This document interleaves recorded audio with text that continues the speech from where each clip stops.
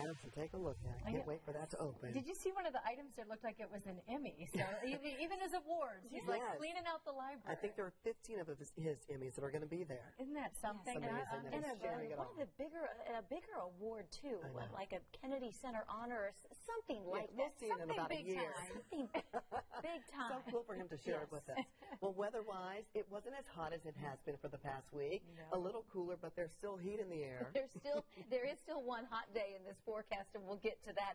We'll run down all of the numbers for you in just a second. We want to start real quick with yesterday's storms. National Weather Service out of northern Indiana did survey the damage in White County, reported it as EF0 tornado damage near Idaville. That's in White County, estimating winds near 85 miles per hour.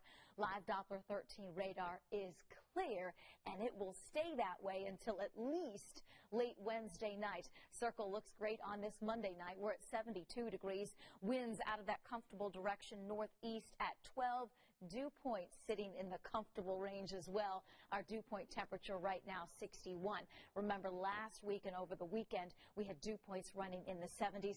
That was the reason it was so uncomfortable. Today's high temperature 82. Average is 85. Our low this morning dropped to 67. We are going to be cooler than that first thing tomorrow morning. In fact, several locations waking up to the 50s early Tuesday. 56 in Tipton and Noblesville. 56 degrees at Anderson. 54 in Marion. Brownsburg 58 degrees along with Greenwood and New Pal. Cumberland 57. Shelbyville 58. Forecasting a low of 61 degrees in Bloomington. From there, lots of sunshine in the Tuesday forecast. Temperatures will climb through the 60s during the morning hours. We get to 75 by noon. Highs tomorrow very similar to what we had today. Upper 70s and low 80s on the map. 83 in Indianapolis, 81 in Rushville, 79 Richmond, 84 in Bloomington and Columbus. Yes, we do have one more hot day this week, and that will be on Wednesday as temperatures near the 90-degree mark. We'll be in the upper 80s, a little hotter, a little more humid. We'll be tracking a storm system as well on Wednesday. This is Future Track 13, so we look ahead Wednesday at 5 p.m. For us, Wednesday will be a dry day, but that storm system starts to move our way.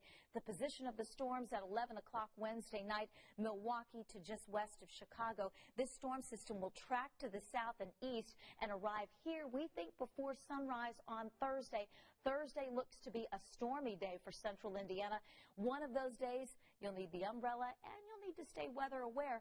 We're already under the risk for severe weather as we head through late Wednesday night all the way through Thursday. We'll keep you posted on that and the timeline. 83 degrees with sunshine tomorrow. Our warm day this week will be on Wednesday, 89. Stormy day this week is Thursday. Rest of the 7-day forecast, pretty easy.